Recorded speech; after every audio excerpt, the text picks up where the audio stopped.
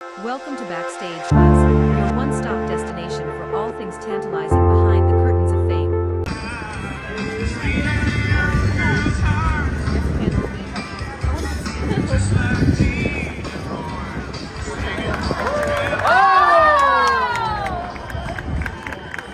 OMG. That's the hook and ladder formation in motion. Today, it made the defense look stupid.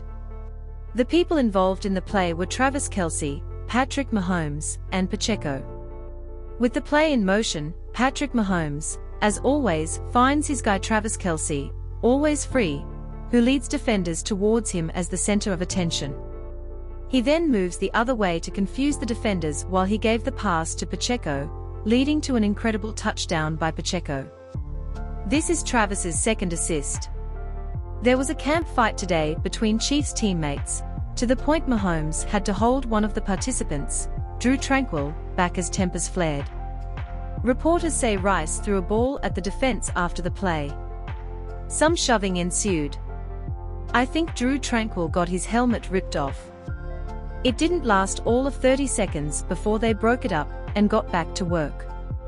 They are lucky Travis Kelce, Chiefs captain, avoided the fight and let Patrick handle it.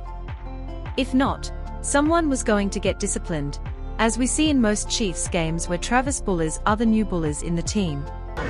Though he's all nice and funny off the field, and on the field, Travis is a beacon of truth, honesty, and fair play.